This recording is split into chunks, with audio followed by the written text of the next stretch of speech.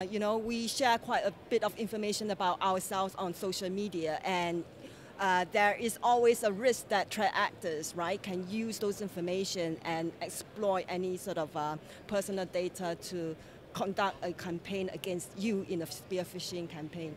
So normally when people actually upload some content and they thought that it is private to me, that is not actually private. That has already gone to the cloud. So this is my humble request to all the users.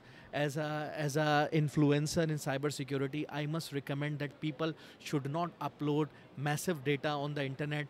All that, like family gathering, individuals, and the interest and like dislike, this could create a profile of an individual to become victim, and due to uncertain situations that can actually create a lot of impact to an individual. So be aware when you are publishing information over the internet, it should be kept remained with you. It should be with the limited group or the audience you are sharing with, and do not share your information with those who you don't know.